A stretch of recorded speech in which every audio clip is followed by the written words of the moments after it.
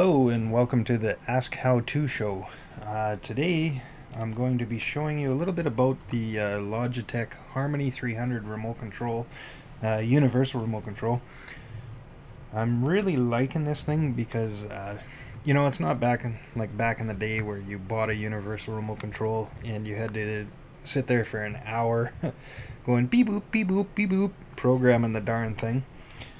Nowadays, with the technology we've got, all you got to do is plug this thing into your computer using a USB cord, and away you go. You get to download your devices from there. So let's get started. First thing you're going to want to do is go to www.myharmony.com and create an account. I've already done that.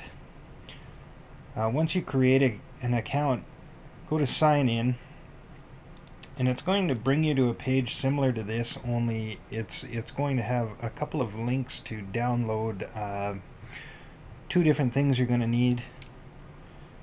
One of which is going to be the Logitech Harmony software, and then as well as Microsoft Silverlight.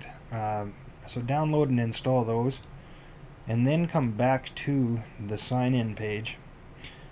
Sign back in, and this is what's going to come up, or something similar, with instructions on what to do next. I guess I had a video showing all of this, but I didn't like it, so I'm redoing it. Just follow the online prompts, plug in your remote control to your computer. Once you've done that, you're going to want to get the serial numbers and model numbers off of your devices that you want to add. I've already added my TV, but you can go back in here and add devices later on. So right there it's showing my TV, Sony, with the serial number, model number.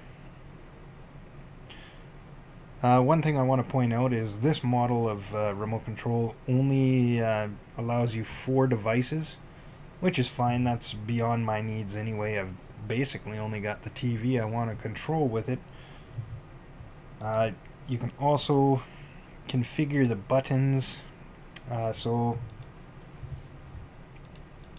if you want to change some buttons on, say, the Sony TV, you can do that.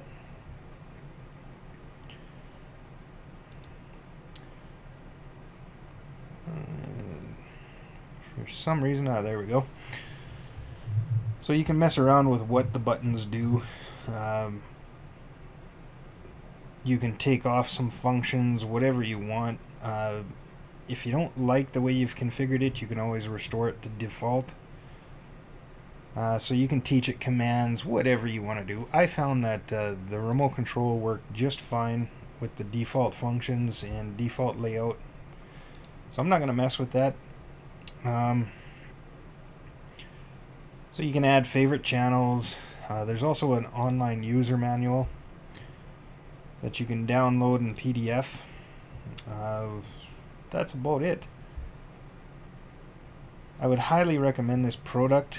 It's a great product. Works just fine with my TV. It actually works better than the original remote control, to be honest with you. I didn't like the Sony remote control.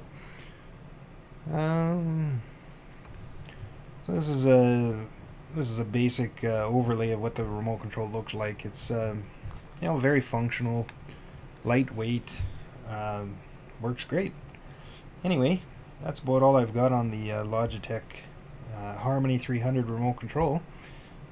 Tune in next time. Thanks for watching, and if you can, just hit that subscribe button. Thank you.